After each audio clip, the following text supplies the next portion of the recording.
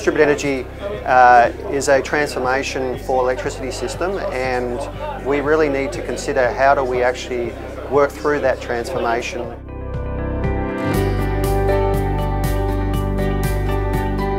So DEEP's a forum for collaboration and knowledge sharing between all of the different organisations that are working on distributed energy resources. So how do we get the maximum value for customers from new technologies like solar, batteries, demand response?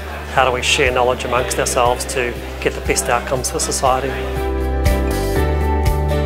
What we're seeing is the role of networks are changing. So traditionally, distribution networks were just there to transport electricity from generators and transmission networks to the customer in one way. And that's still how they're primarily regulated.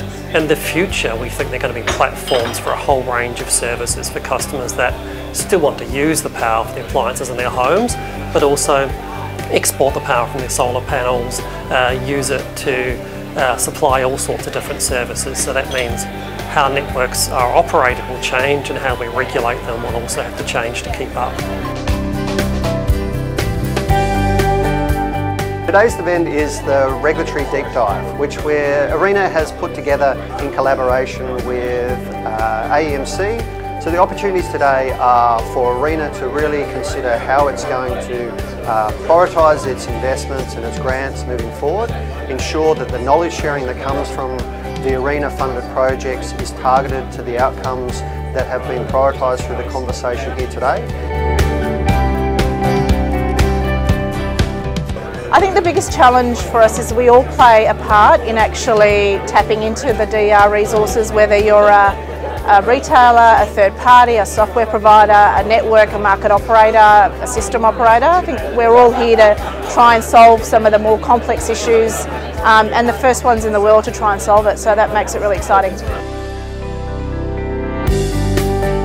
Well, today really is a collaboration between ARENA and the Australian Energy Market Commission.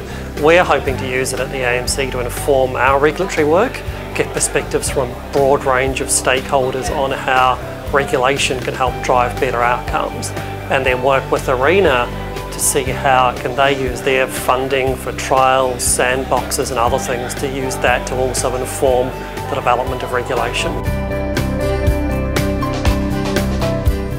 New regulation is going to have to optimise decisions that networks are making and the decisions that consumers themselves are making in their own home. I think it needs to be flexible. I think one of the challenges we've had in the past is that network regulation is very rigid. That is changing every day, and I think that regulation doesn't change rapidly, so the most important facet and characteristic is the flexibility in the future to really allow changes to occur very, very quickly and not to inhibit that.